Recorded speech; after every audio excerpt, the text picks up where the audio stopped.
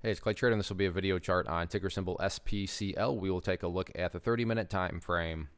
Real quick, what do I mean by 30-minute in case maybe you're new to charts? Instead of each one of these candlesticks here representing 1 day's worth of price action, which is what you would normally see, each one represents 30 minutes. So while this here may look like several days worth of time, it's actually just today's price action broken down into 30-minute time slices.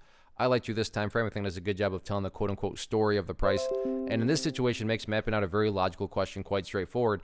And that question revolves around the fact that today the price made a very, very nice move. I mean, from where it was here to now where it is, good solid move. I can't imagine anybody arguing against that. But that does lead to the question, is there any sort of true power behind this move? Is there any sort of genuine strength? Or is this just some sort of knee-jerk reaction, dead cat bounce type move? I have no idea, but like I said, by using charts, we can make answering that question very straightforward. And in my mind, it all revolves around a single level. And that's why I love charts, makes things very straightforward.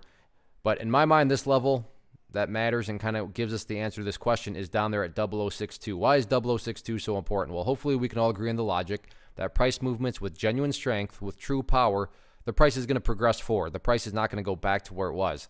I'm assuming you're saying, hey, thanks, Captain Obvious. Of course, a price movement that's truly strong is not going to go back to where it was. So with that in mind, think about 0062. Any sort of closes below it, or worse yet, if the price separates to the downside, what is that doing to the price? That's putting the price right back within this range where it already was. Again, going back, not a sign of true strength. Whereas let's say the price pulls back here, bounces around, and then heads back up. What would you have in this situation? Well, you'd have a set of lows right here. You'd have this set of lows down there, and heck, you'd have that set of lows down there. So if you picture each one of these as stair steps, well, hey, now the stair steps are progressing and continuing to progress in the upwards direction, and that's the name of the game, right? That's how bullish moves and long-term uptrends are built. Got to put in those higher lows, or stair steps as we'll call them, and that's what 0062 is representing. Resistance-wise, pretty straightforward at this point.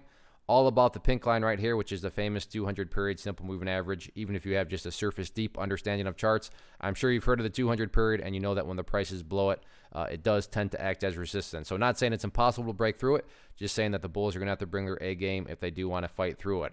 All in all, though, no doubt about it, very nice day today. So it'll be interesting to see if the bulls can build upon this momentum going forward. One of the most popular questions I get is, hey, Clay, how do you find the stocks that you trade? So what I've done is put together this free resource guide where I talk about the tools that I use to locate stocks that I find interesting and think may have potential. So if that sounds like something that could add value to you as a trader, then by all means click right there to get access to the guide. The guide itself is very short and to the point, and like I say, it is free. Thanks for watching.